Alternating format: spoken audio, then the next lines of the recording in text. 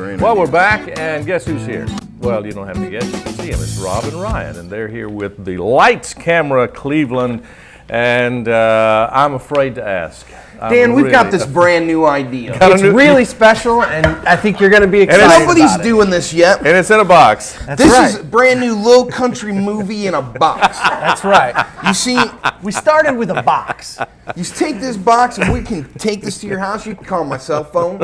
You can check us out on the internet. We'll bring you this box. Movie in a box? There's a movie in here. Let me show you. Check this out. Movie in the This box. is high-tech stuff. Oh my goodness, on VHS? That's right. This is for your high definition. Oh, it's even got a remote. You don't even have to Movie get up. in a box.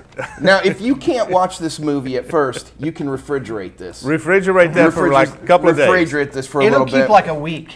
In there. Really, that long? No one's really doing this. We heard this might be an idea we want to try right now, that the marketing for this is hot. That's right. How much thought did you guys put into this? About 6 minutes. That's what I thought. Yeah. You know, something else. Speaking of thinking too fast, That's and maybe right. doing things a little too fast. You know, as movie guys, we have to be critics of a lot of things, and sometimes that Leave includes. this right here for him. Sure. You know, sometimes that includes. I'm going to watch that. Yeah, it includes fashion. You know, before the Oscars and things like that, we have to kind of look at what the stars are wearing. And That's so true. today we want to point out that the star on our show today, Dan Howe, is wearing a brown and a gray sock. I am. It was It's dark. fantastic. He just got an eye in the monitor. It was dark. It was dark when I got up this morning and dressed, and I noticed it when I got here, and I said, "Oh, what the heck?" I don't know. I'm gotta- such a fashionista. That's the thing. I've got to give it a great. I think you're setting a new style. I think what we're going to find is that you know, people are going to start doing this because they want to be just like you. I'm not really certain about that. I watched the trailers for this sock choice, and I've heard a lot of what the critics said. Now, I liked it the last time that he mismatched his socks, but this time it feels a little stale. It's not quite so much as a reboot as it is just sort of like, you know, oh, Dan Howell wore mismatched socks again. Starting to feel like a device. At least so I a didn't- gimmick. So I've got to give it a hate. At least I got the shoes right. Well, this is true. Who was it that co-host with me a few weeks ago, and they had two separate shoes? Really? Yeah. Who was it? I think it was. It was Kim Castile. Wow. USA Mortgage. Well, I She wish had we'd have two seen that. Different pair of shoes. Yeah, different shoe on both. You But came hey, out swinging today. I'm going to start turning the lights on when I get dressed, and normally I lay things out the night before, so I won't make these mistakes, obviously. But the socks felt the same in the dark. Can I tell you something before we get into the movies? That mannequin thing over there creeps me out every time. I've got to sit here. Can you get a shot of that mannequin? I have to sit here and talk to you, and I'm always looking right past you. She probably in the back doesn't know. Hey, lady in the back, can you switch to the other camera and get the Can you shoot mannequin? that mannequin that's laying over there? Look at that thing. I got to stare at this thing. I got to stare at this thing every Friday?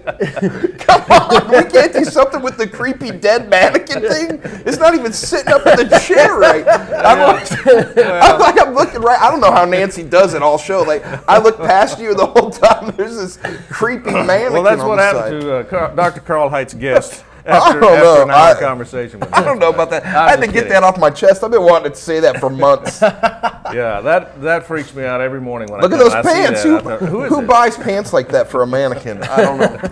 I don't know who buys a shirt Oh, like my this. I goodness. look like a pumpkin today. Yeah, that's true. It's crazy. Well, it's 23 after we've talked about everything except the movies. Well, let's talk about Which movies. Let's is, talk about the movies. interesting. This is We've only got one movie starting this week, so it's a little baby one.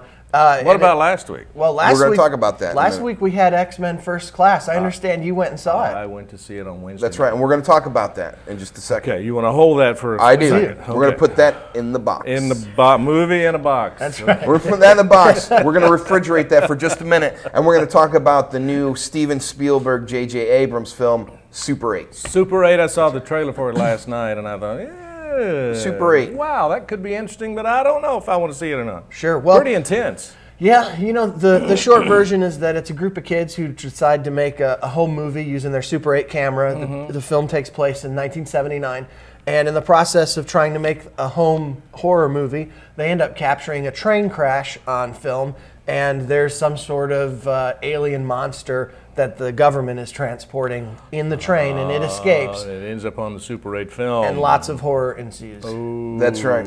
Now, this film kind of follows the old device that Steven Spielberg tends to use in his films, which is taking children to teach us a lot about ourselves, to teach us about the best thing about ourselves. A lot of Spielberg's films, whether you're looking at E.T. or you're looking at The Goonies, revolve around children solving adults' problems. Right. Yeah. Okay? And this movie is no different. In this film, it sticks mostly to this group of children and the way that they're going to investigate what has escaped out of this train car and try to solve it. It looks like it's going to kind of end up being a cross of something between The Goonies and Stephen King's It. Right. Which I found both of those to be fantastic.